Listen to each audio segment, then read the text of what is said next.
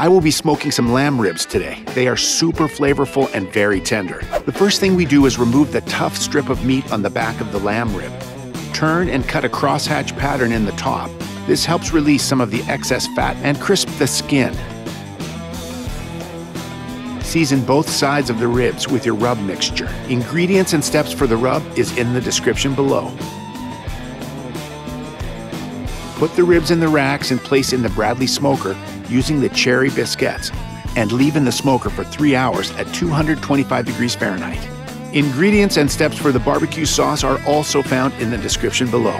Every hour, spray the ribs with cherry cola. It keeps the ribs moist and adds an extra layer of flavor.